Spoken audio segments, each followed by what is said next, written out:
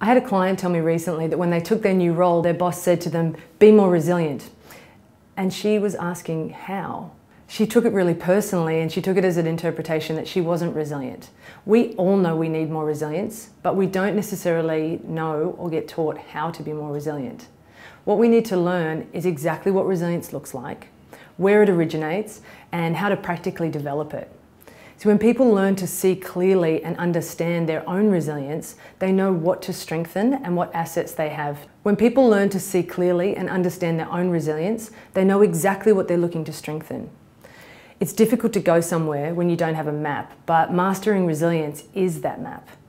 We're all going to face challenges, both in our personal and our professional lives. So how do we learn to be more resilient?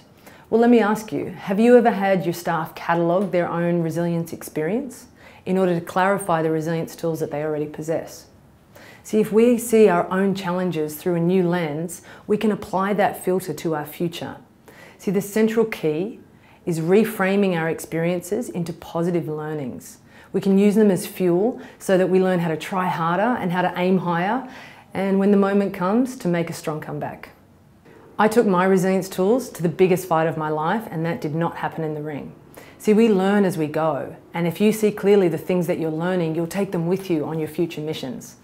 See, we face challenging times, everybody does, but what people often don't realise is that that is their training room.